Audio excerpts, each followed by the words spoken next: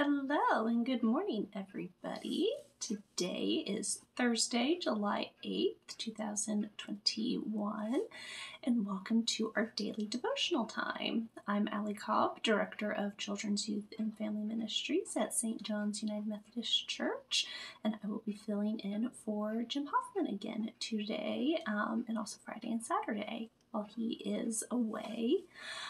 Welcome to our time together this morning. I'm working from home today. I had an appointment this morning, so it was easier just to work from home, and I'm currently surrounded by golden retrievers, so I could think of a whole lot worse places to be right now. So if you see one of them pop up at one point, that might be why. The puppies like to be near, and I enjoy them being near, so they're good work buddies. Our devotion this morning comes from the upper room. Oh, yep, there's one. That's Sage. Sage, do you want to say hi to everybody? Sagey. Sage, do you want to say hi? No. And our upper room devotional today comes from, oh, here they all come because they can hear my voice. So today, I'm getting distracted by puppies myself. So our scripture this morning comes from Colossians. So if anybody has their Bible with them and wants to follow along, they can do so. We'll be in the book of Colossians. And Sherman. I think that the dogs are worse than the kids sometimes. He can hear me talking, so now he wants to talk too.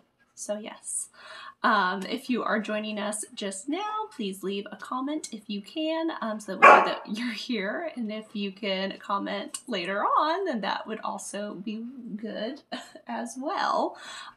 If you're just now joining us, I'm working from home and my puppies are excited to hear me talking because I've been a little quiet. So now they're also making a little bit of noise, but they are now sitting back down. So we'll be in the book of Colossians this morning. It is chapter 2, verses 1 through 7. And the title of our devotion today is Beyond Reluctancy. Good morning to the Tinnells and Shirley and Chris and Barb and Susan. Hi, Jack. Hi, Linda. It's always good to see friendly faces. So our scripture, I will be reading from the Common English Bible, Colossians 2, verses 1 through 7. I wanted you to know how much I struggled for you, for those in Laodicea and all who know me personally. My goal is that their hearts would be encouraged and united together in love, so that they might have all the riches of assurance that come with understanding, so that they might have the knowledge of the secret plan of God, namely Christ. All the treasures of wisdom and knowledge are hidden in him. I'm telling you this so that no one deceives you with the convincing arguments, because even though I am absent physically, I'm with you in spirit. I'm happy to see the discipline and stability of your faith in Christ. So live in Christ Jesus the Lord in the same way you have received him. Be rooted and built up in him. Be established in faith and overflow with the thanksgiving, just as you are taught. And our thought for the day is, when I feel reluctant, God is still at work in me. And our devotion this morning comes from Douglas Riffle of Tennessee. And our prayer focus is going to be those going away to summer camp. His devotion this morning is, when I was a freshman in high school, my dad lost his job. He had survived a stroke, but his employer thought that he wasn't up to the task anymore. We were going through hard times as my parents' savings account kept dwindling the longer my father was out of work. My church knew our situation and encouraged me to go to summer camp, offering to pay 2/3 of the cost. But I was a city guy, not enamored with spending a week in the woods. Besides, I wasn't interested in reading the Bible and other activities associated with church. But my church and my parents finally convinced me to give camp a try. When I arrived at camp, my counselor introduced me to several other guys, and immediately we started getting to know one another. I didn't take but a few hours for my reluctancy to be turned into something significant. I learned about Christian community and the importance of having my life built around Jesus. We had fun hiking, swimming, and singing. Camp was a turning point in my life. I'm grateful for a church who cared for me and for a ministry that provided a safe and fun experience where the love of God and the God of love could take root in my heart.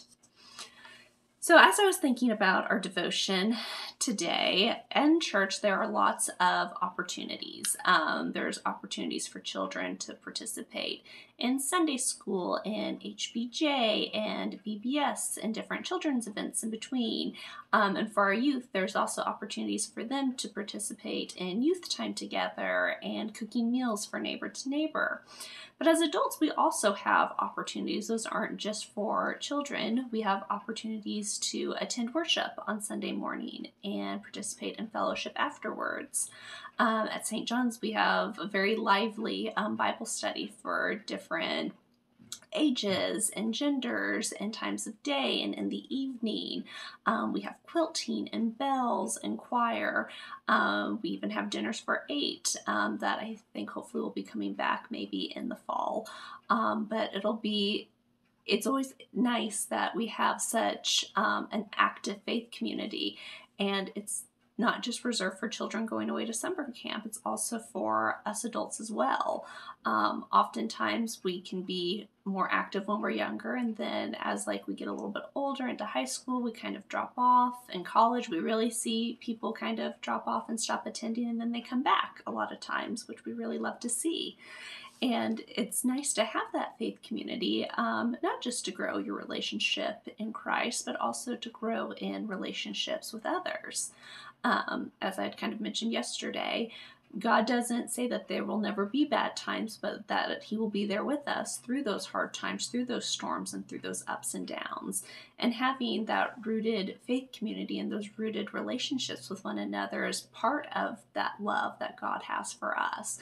God can't physically be here with us, but He can send others to physically be here with us and hold our hands through a hard time and be a listening ear and help us in prayer, set up a meal train for us. There's so many different opportunities. A lot of times those opportunities do start in childhood, and then we kind of go back to them as we are getting older and having children of our own. But having those experiences is so important for our children, and it's also important for our adults. Everybody needs their soul nourished in a rooted faith community. It's not just reserved for the little, it's reserved for the little at heart as well, so to speak. So as we are kind of coming out of this COVID pandemic fog, I would say this kind of year and a half of really hard trying to keep connections. And we've done a very good job, I think, at St. John's of staying connected with one another as best as we can and know how. But it will be nice to kind of get back to the normal and everything of routines and businesses and everything of getting to see one another and have those connections, because it is so important. You want to be able to share in the joys and the struggles with God and with your faith community of friends that you find at church and other places. So as we begin to see more studies come back at St. John's and more activities and everything, I'm looking forward to seeing everybody, not just virtually, but also in person as well. It's nice to see everybody and catch up. It's been lovely being able to chat with everybody via Zoom, but it is harder to talk online to people. We've noticed even in our staff meetings, when they were online via Zoom, they were a lot shorter. When they're in person, they tend to go longer because you chat a little bit longer and everything and have those connections with everybody.